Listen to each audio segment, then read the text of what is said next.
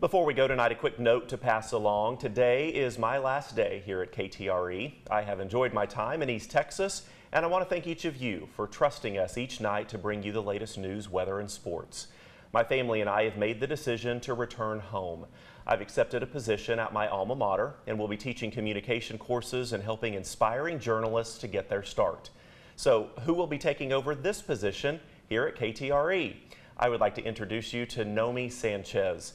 Nomi was born and raised right here in Texas. She attended the University of North Texas, has served as an associate producer at a Dallas TV station, and has also worked at our Gray Television Bureau in Washington, D.C. Nomi, welcome to the team. Thank you for having me, Well, we are so glad that you're here. Tell us a little bit about your experiences. So, first of all, I'm so excited to be here. But yeah, talking about D.C., it was an amazing experience.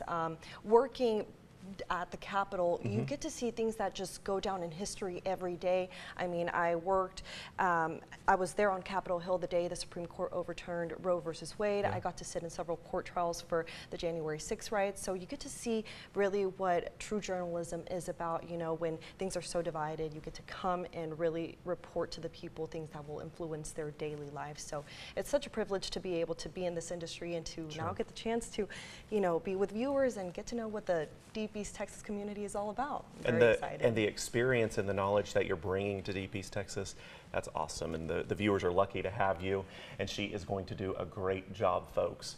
That is all the time, though, that we have here at 6 o'clock. Be sure and stay right here for KTRE 9 News at 10. And remember, as always, you can find the very latest news, weather, and sports anytime on our KTRE mobile app and also on our streaming channel, East Texas Now.